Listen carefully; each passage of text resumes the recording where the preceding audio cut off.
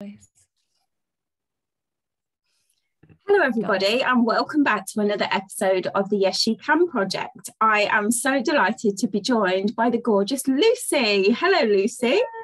Thank you so much for having me. It's a pleasure to be on. Oh, thank you for coming on. I really appreciate it.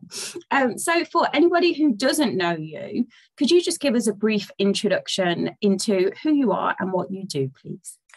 I'm Lucy Kane. I am a singer, an artist, a songwriter. I feel like that's where people would know me from. I did The Voice in 2017 and that's kind of, that's what I do. I'm a singer. Brilliant. So Lucy, you come from a really showbiz background and a really showbiz family. What's your earliest memory that you can recall from knowing that you were in that industry, if that makes sense? I think this is always a weird one to answer because it was always normal. That was how I grew up. So there was never like a real point where I was like, oh my God, this is my life. That just was my life. So I think the major times it would stand out is we were like lucky enough when we were kids, we'd always get invited to the premieres for like the new Disney films and all things like that. So that was always really exciting. And I think they were the kind of moments that you'd kind of realize that this isn't, not everybody gets the opportunity to do these really cool things. And I mean, my parents are the most down-to-earth people that you could ever meet, so our household life didn't feel like it was any different from that of any of my friends, but a few times we got the opportunity to take some of our friends to these things, and that was always lovely. That was always a really lovely thing for us and to be able to do for them. And I think that's the only time it was kind of apparent that this is a really cool thing and we're really lucky to be able. Oh wow, I bet you've got some stories to share for sure. I don't know, it's weird. It's a weird one. I remember I can't even remember what the film was called, but Alex Pettifer was in it, who ended up in Magic Mike, and I had an ice cream. I was literally a child and I remember he licked the ice cream as he walked past. That's one of my memories of being at a weird premiere when I was about 12. That's random, isn't it? Random. But he was in Magic Mike, so I can always say, Alex Pettifer licked my ice cream. Claim to fame. There you go. So obviously you're a singer, Lucy. Can you remember any particular moment for you when you knew instantly that was your calling? Again, I've always sung, and my dad has an amazing voice, and there was always music in the house. And I remember being in primary school and always being told to stop singing, like, can you be quiet? It wasn't chatting, it was singing. And I'd be having conversations with my friends and they'd be telling me something and I'd be humming and it would be completely unconscious. It was just part of my everyday.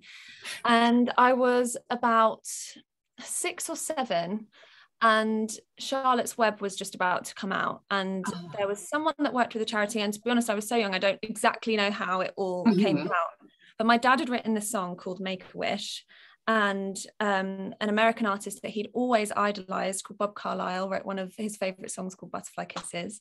Kind of wanted to sort of be on the song, and I was singing the kind of main part of it.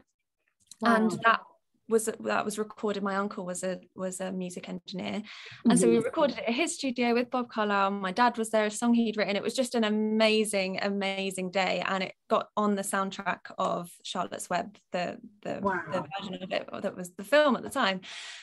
And I think that was just such an amazing moment. And I remember I was offered a kind of recording deal as a child and turned it down at the time because I don't know, I was always, I've been 40 since I was 6. So I was like, I want to have a childhood. I don't want to like have that much responsibility now.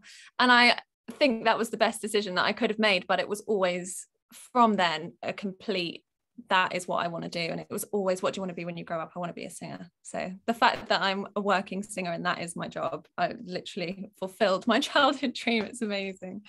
Especially as well though, I bet did you find it a difficult decision to say no to the recording contract?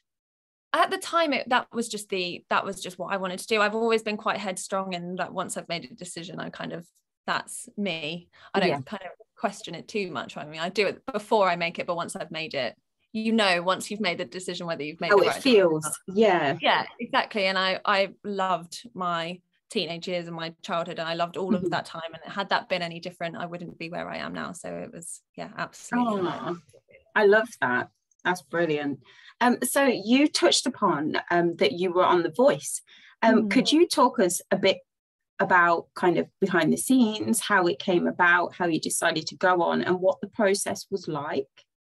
So I was always that person who's like, I never want to be on one of those talent shows. Like, that's not how I want to get into the industry.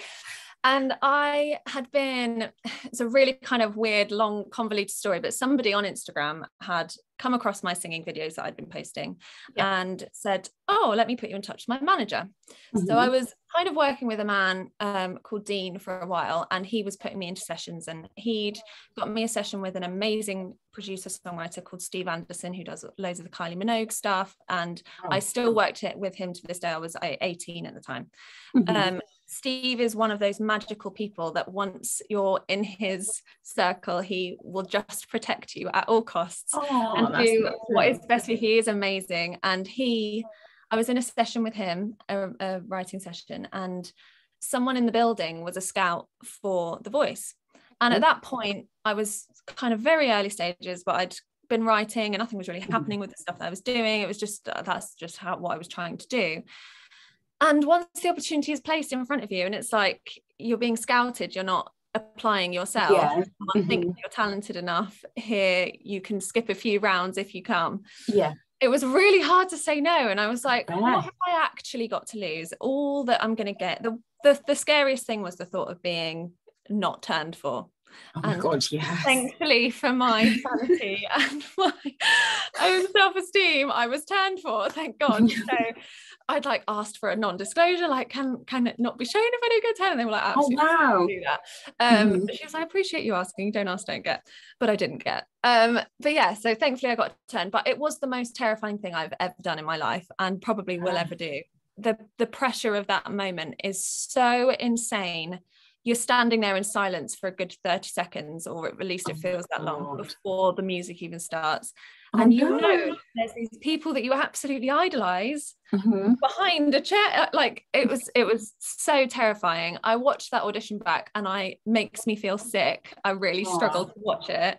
And I didn't even sound like me. Like that is probably one of the worst vocal performances I've ever done. The nerves. The nerves. It did something to my throat that it's never done before and hasn't thankfully ever done since. And they'd let me get the whole way through the song, and all the bits that I thought were impressive enough to maybe impress them hadn't worked so far. And I had this one note left and I was like, I'm just gonna absolutely give it everything I have left in my tank. If my voice cracks, it cracks, I'm just gonna go for it.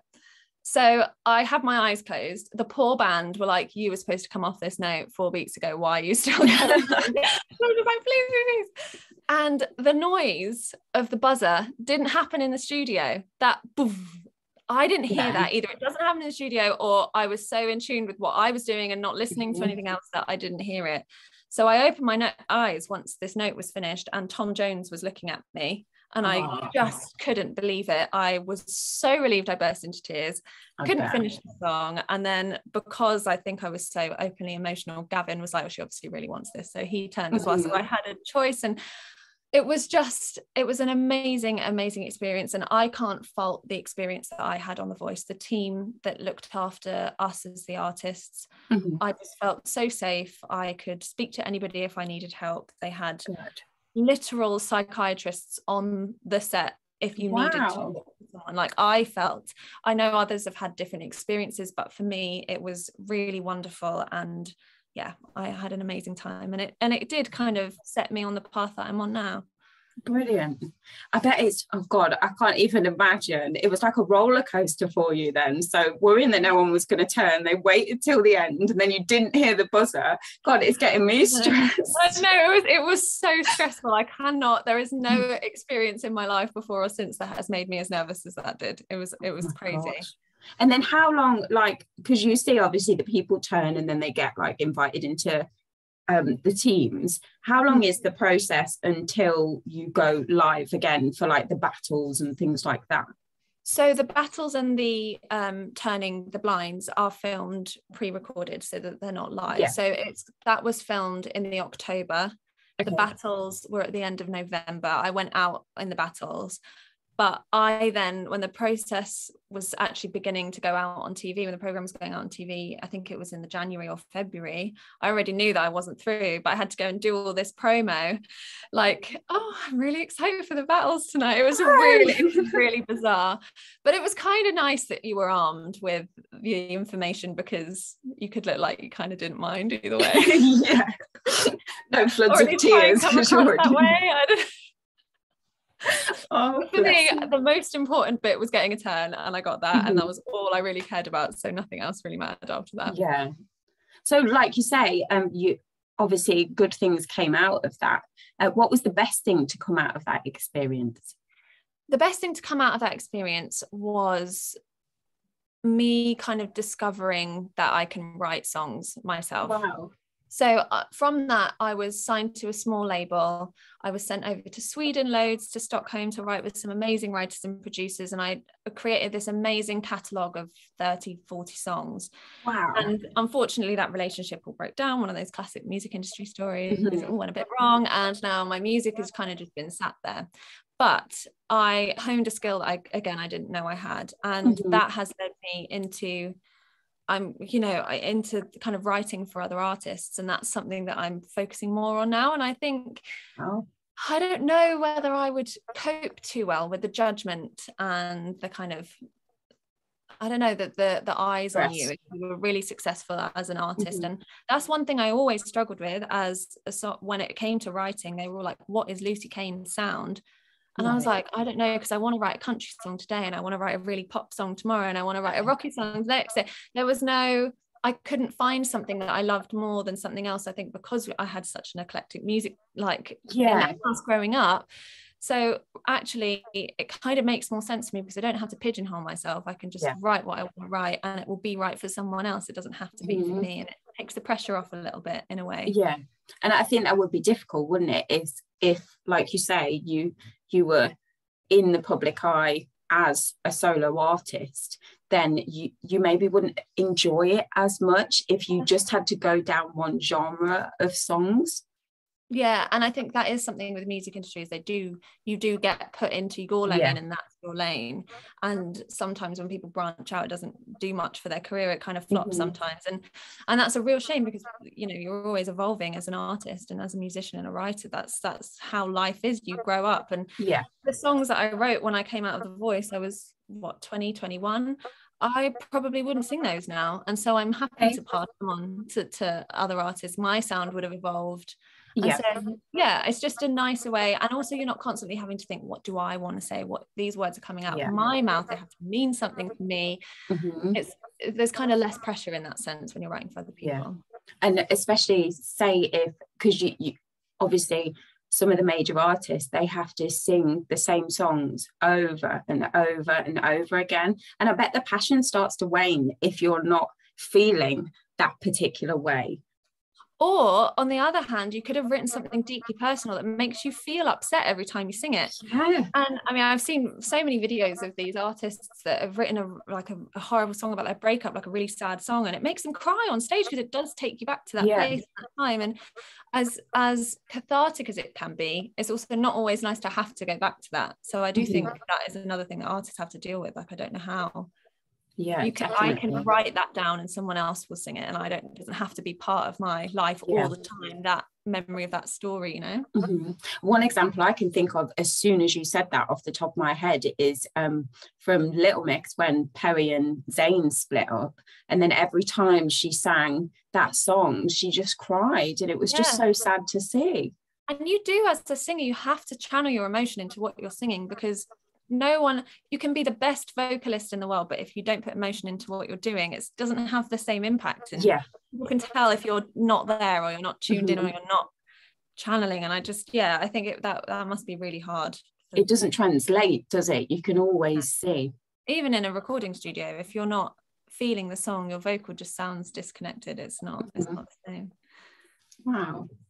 So from a personal point of view, Lucy, I've always wondered, because you and your family are in the public eye, how stressful is that? Do you find like pressure in a sense of, because you're a model as well as a singer-songwriter, do you ever suffer with lack of confidence because the spotlight is on you? Does that make sense? I mean, to an extent. I mean, the spotlight is probably on my mum and my dad, but not so much on me. I don't get a hell of a lot of it, but I think everyone has their insecurities, don't they? And if I do go somewhere with mum, I'm always genuinely a little bit more conscious of how I look. I think. I don't know. It's a weird one when, I mean, through the pandemic and stuff, and there were some horrible tweets when my parents were ill, which was obviously a bizarre thing to have to deal with. Yeah. And that was a strange experience, because my mum was literally in hospital, and I had journalists messaging me asking for me to talk about it. I hadn't even spoken to my mum, she was that ill. So that, like, there is an intrusion to a point, but we're dealing with it on a much smaller scale than some people are. So I don't know. I think there is, to a point, a pressure. I mean, with modelling, it's something I dip in and out of. It's not something that's like a huge, major part of my career. But it's something I do if the right thing pops up, or if someone wants me for it. And I don't know, I think mum's always kind of instilled in us that to just be proud of who you are. And I think I am proud of who I am as a person. And that's kind of really all that matters in life, and the relationships you have around you.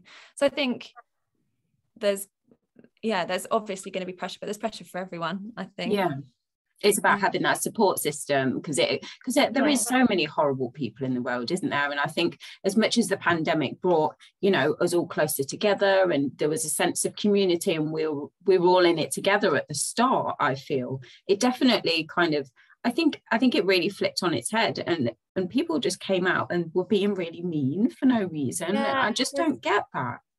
There's a really weird culture, isn't there, of everyone jumping on someone before they've even had a chance to defend themselves. And I get it to a point, like there's some things that are inexcusable, but I mean, my brother and I, we were quite lucky. I feel like I was kind of one of the last generation that grew up without a phone until I was in my teens. So I think for me, I've always kind of been able to disconnect. And if I had someone once comment and were like, "You've got such a long face, you literally look like a horse."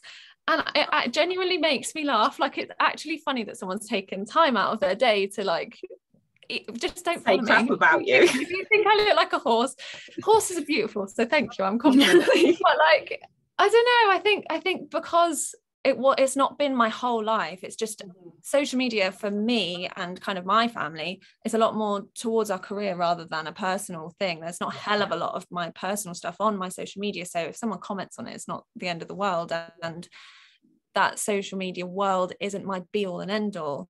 But I think for people that are a bit younger, and for young girls that have had a phone in their hands since they were 6 or 7 and are already looking at their parents posting selfies all the time, and I don't know, I can't imagine growing up with that added pressure of constantly feeling like you need to post something. I was so grateful that I didn't have that. Yeah, definitely, me too. And constantly feeling like you had to look a certain way as well, or because like when we were younger, it was kind of like people could only contact you if it was like those old like Nokia brick phones, or they would ring you on the landline. But like now it's like, 'cause I was really bullied at school, but when I got home I was really safe, and that was my safe place. But with kids today, it's like they're never away from it, because they can still be got to, and it must be horrible for them. Really horrible. And I think as a young girl, I know I was very shy. I had really bad acne. I hadn't grown into my face. I was the sort of between the age of about 12 and 15. I just was in a really awkward phase, and it just wasn't working for me, and I didn't feel very confident at all. So imagine then having phones were around, but it wasn't the same as it is now. And so I can't imagine feeling like I had to look a certain way. I mean, you look at pictures of like kind of me and sort of you when we were 12 compared to kids now when they're 12. I mean, they've got they look about 19, don't they? I don't know, my era was like foundation lips and spider eyelashes. Like, it wasn't a good look. Zigzag partings. Literally, crimped hair. Like, I don't know. Those little things that you used to clip in your hair as well. The little gems. Cat's cradle. Yeah. Oh my God, yeah. I know. It's a flashback. It is a throwback. So you've recently returned, Lucy, from a stint in Panto. Yes. And I've been following your journey, like during your time when you were doing Panto, and oh my God, it looked so fun. What is like the best thing about doing Panto? Panto is like, the best thing about this year's Panto was that I got to do it with Mum. I've only done one other Panto with Mum before, and being away at Christmas sometimes is a little bit lonely, and it can be a bit rubbish because you're away from your family at the festive season, and all you see over social media is people going to Winter Wonderland, and you're like, oh my God, I've literally got no time to see my people. So being with Mum was just lovely because she's literally my best friend. We are so close anyway, but because of life, you're busy and you don't always see each other. Whereas we were living together, we were there for 6 weeks, we were in the same dressing room, we were literally on top of the whole time, and it was absolutely lovely to spend that much time with her and that much quality time.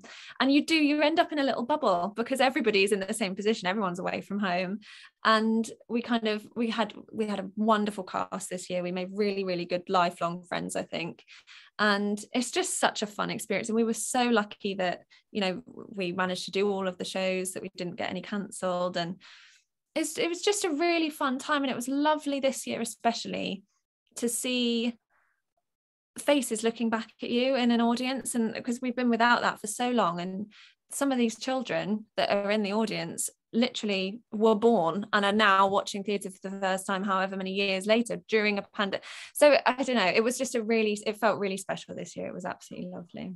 It almost sounds like you say, you were like in a bubble. It's almost like, you know, when you see on I'm a Celebrity, Get Me Out of Here, they all kind of, because they're together all the time and away from their families, they form like such lifelong friendships. It's almost like that, but without all the bugs and the rubbish. Thank God without the bugs. I wouldn't want the bugs or the snakes, but no, the people were absolutely lovely. And it's like that. I mean, you're in a rehearsal room for 8 hours for 2 weeks, and then you're in the theatre all day, every day with these people, sometimes 3 shows a day, so you're never away from them. And you know, you've got 6 weeks of that much concentrated time. You do make close bonds. Is it hard though, having to do 3 shows a day? I bet it's exhausting. It's absolutely knackering. And especially my opening song this year was I Want to Dance with Somebody by Whitney Houston, and I was sometimes singing that at 10 o'clock in the morning. I'm not a morning person, and my voice is certainly not a morning voice, but you do find ways of getting through it. And I think you get each other through it because you do have fun on stage, and you can't not have fun because it's so silly. Sometimes you look at yourself and you're like, this is my job, what am I doing? Like, but it's really good fun, and the fun moments get you through the really exhausted, tired moments. Like stood there going, I really don't want to dance with somebody, I want to go to bed. I want to go back to my bed this morning and not speak to you all. I'm sorry. If you could choose from each arm of your career, so you're modelling, you're singer-songwriting, doing panto, things like that, is there any avenue that you would maybe lean towards more than the other? 100% music, without a doubt. I mean, that has always been the core, and you know, panto is really good fun, and but I would never call myself, you know, I'm not an actress. I can do a bit of acting in panto, but that's about it.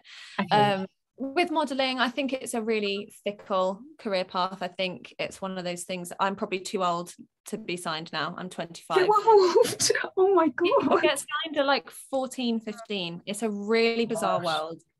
And I mean, I was the face of Vax vacuums in the Argos catalogues for a good few years. So I know I did some cool things. That was a really cool job. Like, I know it sounds weird, but that was really good fun. I had a picture in Vogue once, which was really amazing and like a real milestone. But I think it's just too superficial for me. Some of it's not, but just it's not my path.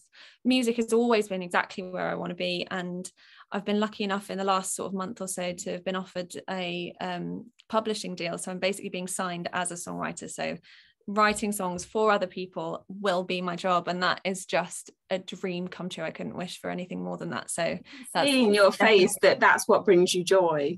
It really does. It's so much joy, and I just the creativity and collaborating with other people, and can't wait to get back into the real room sessions, because I've done so many writing sessions over Zoom, and I can't wait to like hug people and like feel the energy in a room again. But writing songs and just being able to, it's a really amazing thing to go in a studio with nothing and come out at the end of the day with a beautiful song. It's just a really lovely feeling, and I would love to have the privilege of doing that for the rest of my life. Gosh, so when people say songwriting, it makes me think like you're like the writer of the song, but do you get input as well into like I'm gonna make out that I know what I'm talking about, like the melodies and things like that? Absolutely. Oh, okay. So quite often a general session, you would go into a studio, there'd be a producer and maybe you and another writer, and so it's kind of, the producer deals with making the music on the computer, which is something I don't think I'll ever be able to do. I can play the piano so I can work out some chords, but ask me to make a drum beat on a keyboard and I wouldn't have a clue where to start. But so quite often it's kind of, someone will play a sort of melody or maybe have a line, and you just collaborate all together and you come up with the melodies together, you come up with the lyrics together. And sometimes people are just lyricists and sometimes people are just top liners with the melody, but I kind of do a little bit of both, I think. And it's a really lovely, creative, wonderful process when you're working with like-minded people as well. I can imagine like going in there with like almost like a blank sheet and coming out with something incredible. I bet that's so brilliant. It's really cool with publishing deals as well, because you get sent pitches, so you get sent kind of what certain artists are looking for their album or for their next singles or whatever. So you kind of can sometimes write to a brief, and I've got quite, even though I feel like I'm quite a creative person, I've got quite a logical brain. So if someone tells me a checklist of things I need to get off, I love a list, I will tick that off. And it's really nice to write with direction as well, because otherwise you just end up writing whatever you fancy writing that day. It depends what mood you're in on the day. Exactly. But it's nice to go in sometimes and have, a clear idea of what you want to make, and then everyone's on the same page. I think you've maybe answered this next question, to be honest, Lucy. I was going to say, you've accomplished so much already. What would be your dream role? I would love to have a song picked up by one of my favorite artists, literally anyone, to be fair. My brother is a singer, my brother's an artist, and so it's all about the music, isn't it, in your family? It's like you've got creativity running through your veins. I know, I'm very lucky to be surrounded by it. And I started to write this song probably last year. I just had this idea and I just knew I wanted him to sing it. And so I took a first verse and a chorus to him, and he really liked it, and we wrote the rest of it together. And that's going to be on his EP, which is just amazing to have co-written something literally with my brother. And that's coming out on the 18th of March. So Jack Kane, have a listen. I'm plugging for him. Yeah, why not? I'll stick it in the show notes for you. So what's coming next for you, Lucy? Just writing, lots of writing. I don't know how much I can say, but I've got a really cool backing vocal project coming up. I'm going to be doing BVs through the summer at lots of festivals for an artist, and that's really exciting because that's something I've never done before.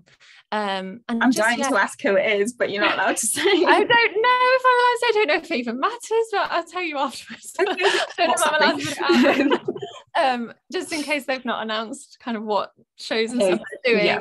Yeah. But no, so that's a really exciting opportunity, and that came through Steve Anderson, who I was telling you about earlier. And I just feel so lucky that I found someone in a really crazy industry that really has my back and that looks out for me as much as he does. So I've been very lucky to find him. But yeah, I think I just want to keep going in the direction that I'm going in, and it just makes me happy, and that's what I would love to just fill my life with. That really, that's what it's all about, isn't it? If you can find happiness, it doesn't matter where you find it, how you find it. That's what life is all about. Absolutely, completely. So where can people find you? So I don't mean like give out your address. I just mean like you can find me. I have a couple of covers and stuff on Spotify if you want to hear singing, and there's obviously stuff on YouTube. So if you just type in Lucy Kane on any of the streaming sites, kind of my covers will come up. My Instagram is Lucy_Kane, and really that's the only platform I actually use. I do have Twitter, but I literally never use it, but that's Lucy__Kane if you're interested. But yeah, Lucy_Kane on Instagram, and I kind of post what I'm up to and bits and bobs and stuff on there. So Yeah, fabulous. Everybody needs to go and check her out. So it's been absolutely wonderful to speak to you, and I really appreciate you coming on. It's been brilliant. It has. Thank you so much for having me. It's been a pleasure. And thank you for asking me on. Oh, thank you for saying yes. I really appreciate it. And I shall speak to you soon. Take care. Thank you.